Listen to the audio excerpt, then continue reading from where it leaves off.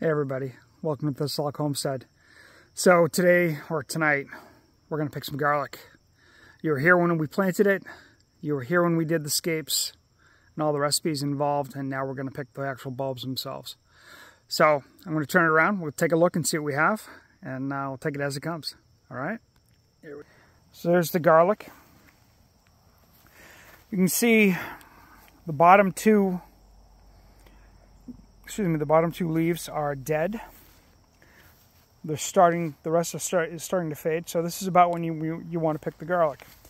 So it's a matter of reaching down. And there we go. Nice head of garlic.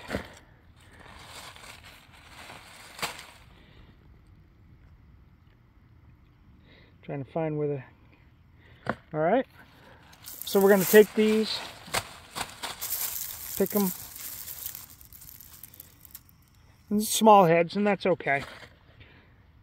So I'm going to end up picking all of this, and then we hang it to let it dry till the stems totally dry, and then we can use them to plant more or use them. Chances are with this we're probably going to plant for more. I'm going to give it more space than I did this year. I think the lack of space and the lack of rain, consistent rain, is definitely a reason for the smaller heads. So off we go, and y'all have a great night. Hope it fills you in. Take care. Bye-bye.